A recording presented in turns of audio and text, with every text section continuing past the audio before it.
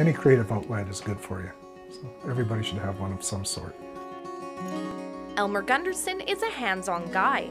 He's worked with wood and stone in the past, and with those types of materials, an error can be hard to fix or overcome. So it's no surprise that he began sculpting out of clay a couple of years ago. It's more forgiving. It allows me to make mistakes and I can correct them. With clay you can add on, take off. When you're carving in stone or wood, once you've made a mistake or taken some material off, you can't put it back on.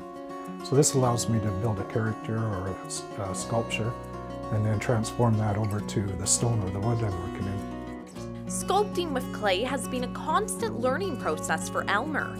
There is never a day where he doesn't discover something new about his craft. It can be very rewarding when it turns out.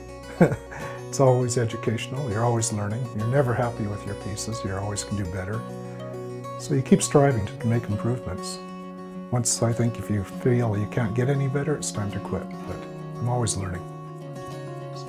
The talented sculptor prefers to work with the human form in this artwork, but this type of sculpting does have its challenges. Every face is different.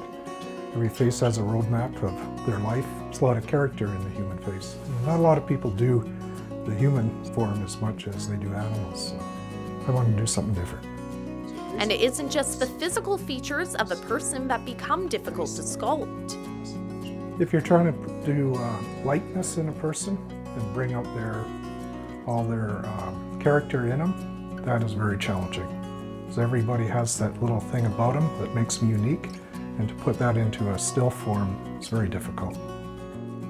Elmer hopes his fans and anyone viewing his artwork can appreciate the beauty each piece beholds. Something that brings enjoyment to them. Makes me feel good that they like it so much that they want to take it home and own it. To view Elmer's artwork, you can visit his website, elmergunderson.com. For Go Prince George, I'm Casey Pitts.